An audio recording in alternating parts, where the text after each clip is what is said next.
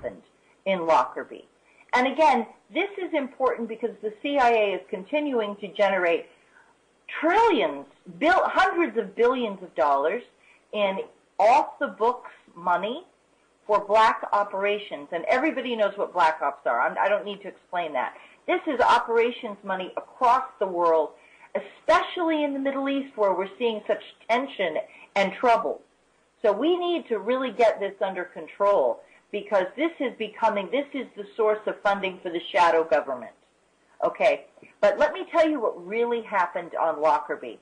There was a rogue team that, okay, the CIA had legitimately believed that they needed to infiltrate the Islamic Jihad community, which was holding the Western hostages, 96 high-profile Western hostages, including Terry Anderson, the Associated Press correspondent, Jerry Levin, the CNN bureau chief, Mr. Buckley, who was the CIA station chief in Beirut, and Mr. Buckley had been viciously, savagely tortured.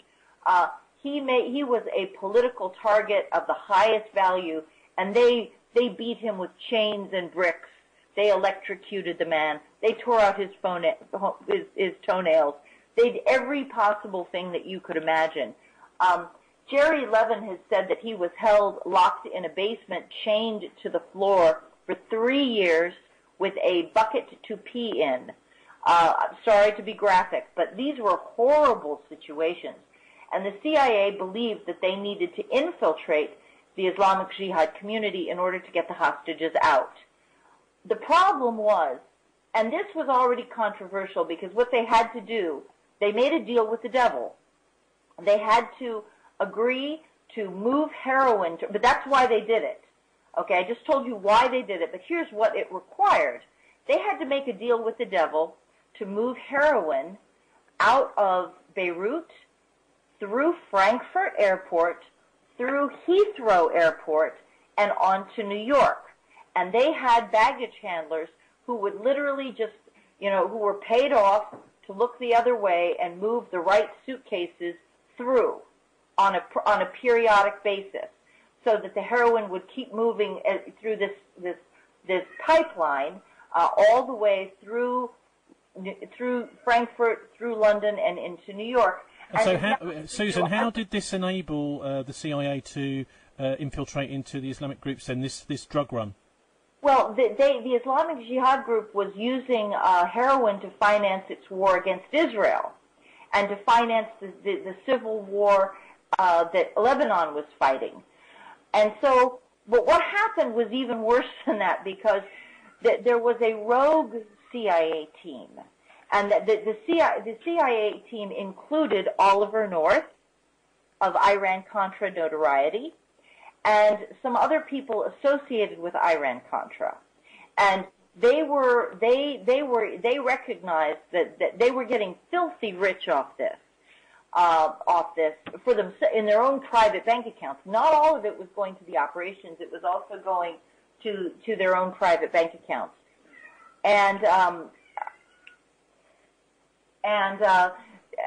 Anyway, so what they did was they went rogue, and they began to warn. The purpose of the operation was supposed to be that they would infiltrate the Islamic Jihad, which is now called Hezbollah, and they would infiltrate them, and they would identify where the hostages were being held, and then they would go in and they would be able to call in a rescue and do a raid and seize the hostages, and they'd save the hostages.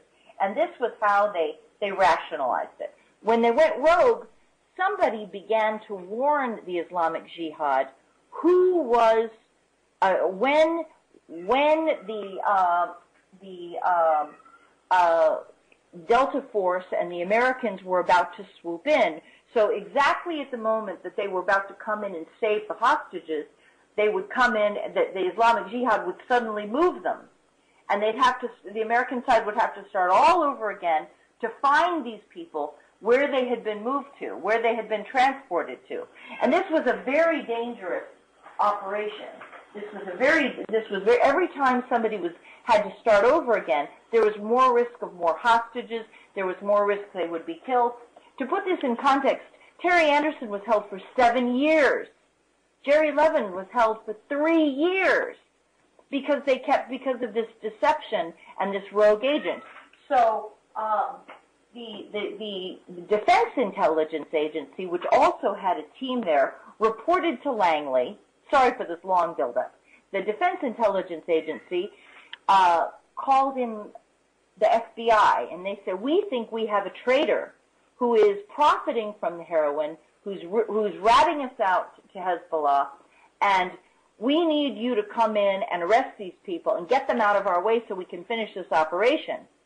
Well, the FBI did send in a team, and the team that the FBI sent gathered evidence of heroin trafficking, gathered money, and they were flying back on Pan Am 103 when the heroin suitcase was switched with a bomb, okay?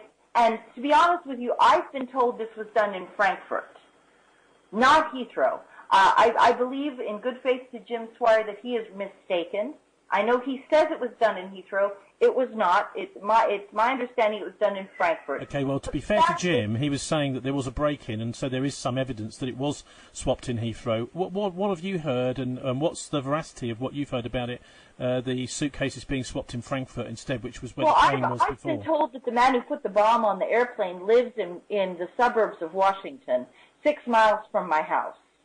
The man who did this was the nephew of Abdul, the famous terrorist whose name now escapes me. I'm sorry. It'll come in a second. And he lives in Fairfax County. He lives about 6 miles from the White House.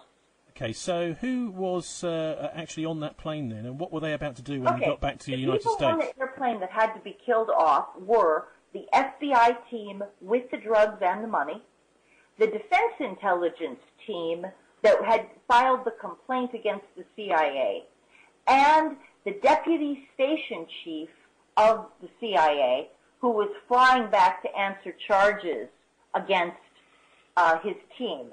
And when you killed off those people, you killed off the knowledge base, that was the institutional knowledge that had assimilated all that was capable of putting all the pieces together. Well, first of all, the nephew, the name of the man is Ahmed. There are 4 or 5 people who are key people. Ahmed Jibril, that's the name that was escaping me for a second. His nephew is the one who put the bomb on the plane. Ahmed Jibril. And what they did was they switched the heroin suitcase for the bomb. Okay. Abu Nidal has confessed.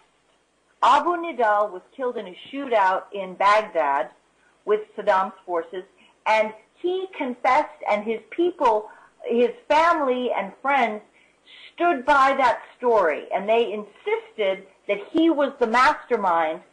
And what had happened was that the rogue team had warned Ahmed Jibril and that crew that what the CIA was doing, and that the CIA and the FBI were onto the game, and they were going to shut it down, and everybody was going to be in trouble. So at that point, they knew they'd been busted, and then they took action to protect the secrecy of the operation. But everybody who did it has been protected. This is a very damaging. Why do we have? I think that it's self-evident why the CIA. Once you understand the truth, it's self-evident why the CIA has to stop this story from ever coming out. This is the beginning of a drug cartel at the CIA. These people have never been caught, they've never been prosecuted, and the CIA has continued right up to the current day to exploit drug sales, heroin sales particularly heroin, in the global market to raise operational money.